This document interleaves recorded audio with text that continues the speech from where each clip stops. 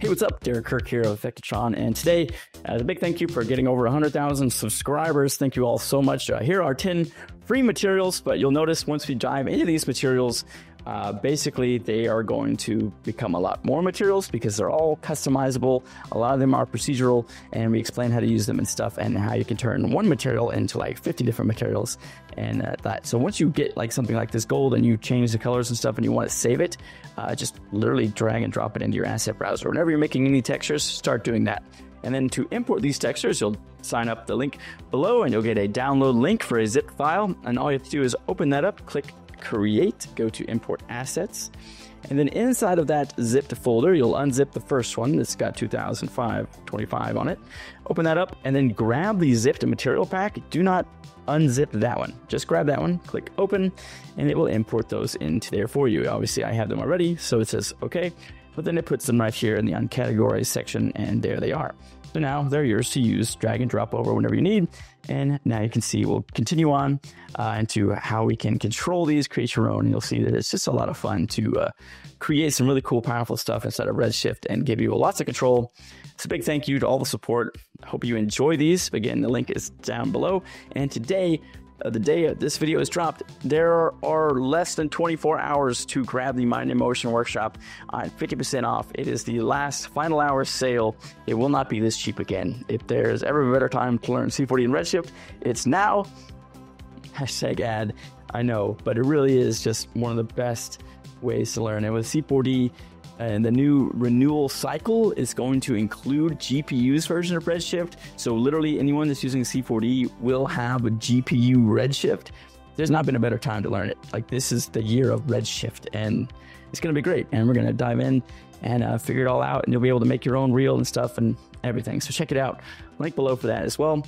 All right, let's get into these cool materials. So let's just go ahead and show off some of these materials, as well as just kind of show you how to manipulate them and control them and stuff. So like, here's a cool gold vein kind of marble material that I created very easily. And I'll show you how I did this. And if you ever get like confused and stuff in here, remember there's always this little box down here to help.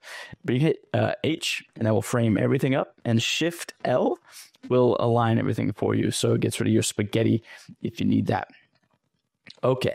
Cool. So basically everything's being driven by a max on noise right here for this one. So if I want to change the way this looks, like I want to have one marble material here and then have another object, I'm like, you know what?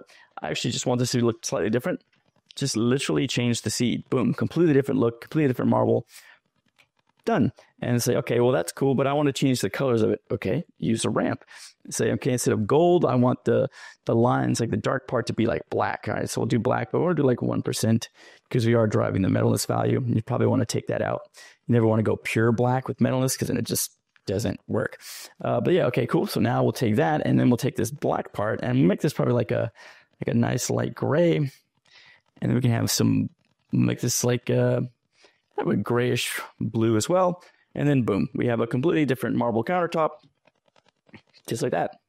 And if you want to get rid of the metalness, obviously all you do is unplug that and boom, done. No more metalness. Simple enough.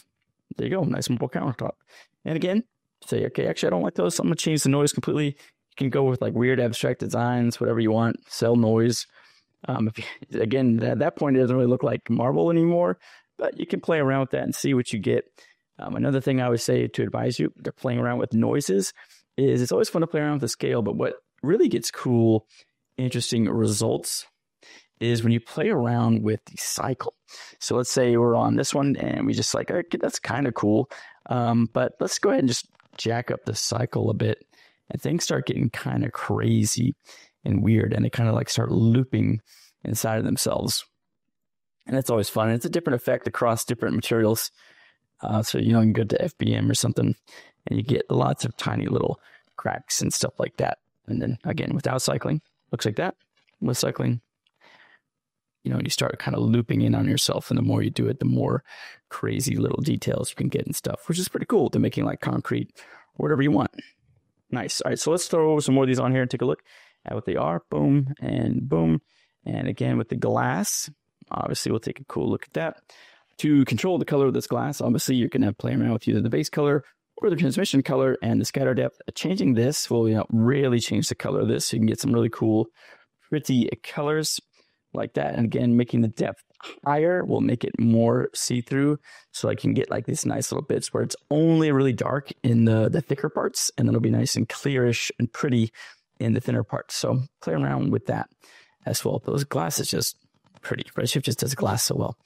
This one's just really fun. It's kind of a terrazzo, but I made it kind of a fun 80s arcade style, I call it. Basically, it makes me really want pizza.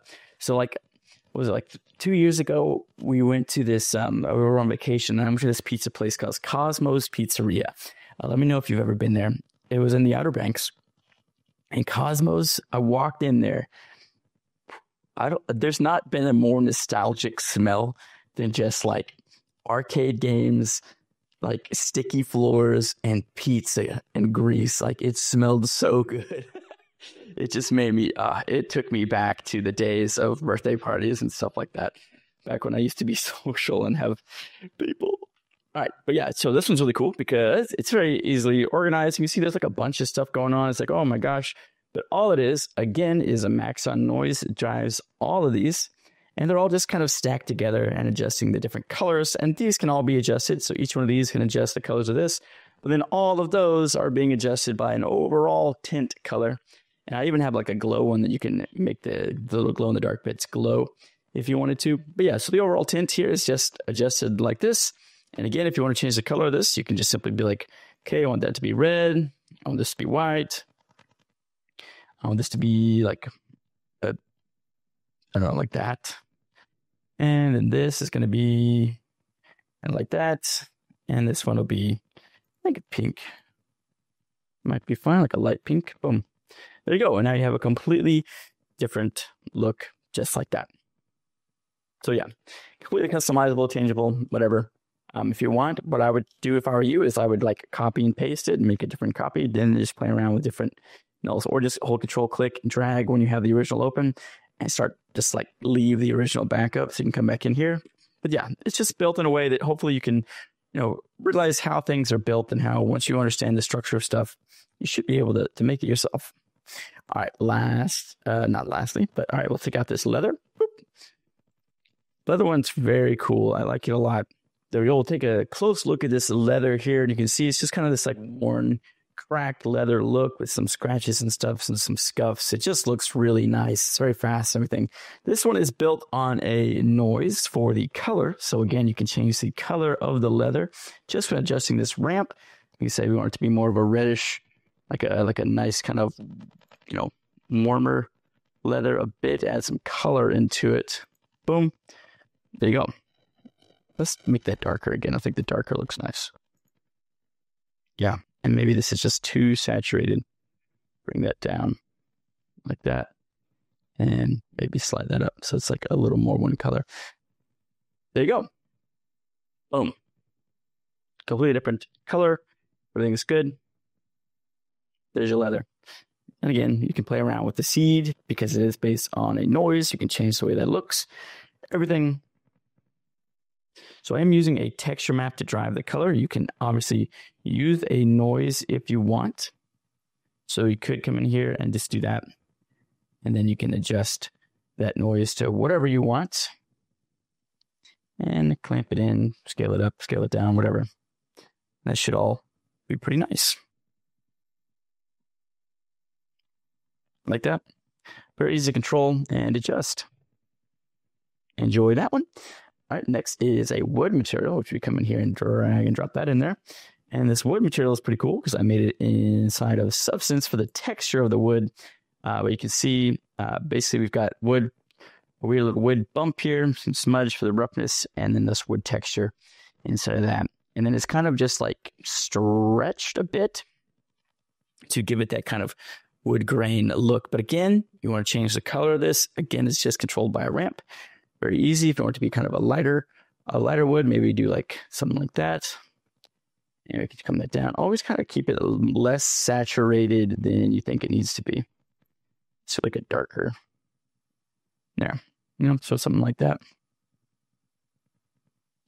Like a nice gray floor. Something like that. Very cool. Or you could go with like a dark cherry.